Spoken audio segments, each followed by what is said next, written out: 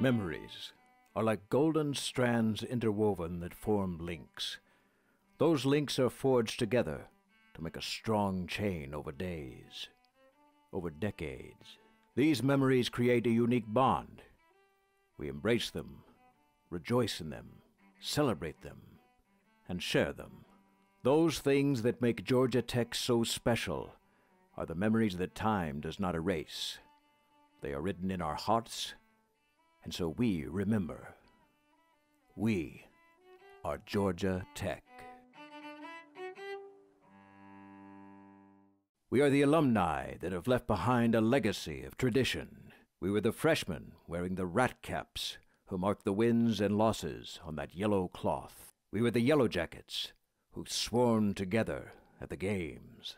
We were the students dismissed by the whistle that could be heard across campus. We were the troublemakers who breached the tower and stole the tea. We were the drivers of the Ramblin' Wreck, the beloved 1930 Model A Ford, which still inspires players and fans today. We were the Goldfellas who stood and cheered throughout the games, no matter the score. We were the clean, old-fashioned haters who shouted, "To hell with Georgia!" We were the tricyclists who raced in the Mini 500. We were the patrons at Junior's Grill.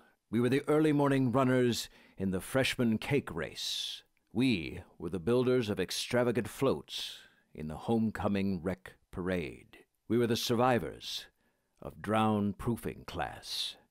We were the wishers who left pennies at Sideways' grave. We were the classmates of George P. Burdell, who helped him become the most notable alumnus. We are the ones who transformed the campus into what it is today, who created the traditions and upheld them after we got out. We are the alumni. Each year more join our ranks. Friends we will never make, faces we will never meet.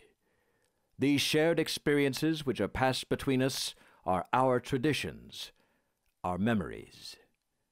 One in spirit, we are hell of a engineers.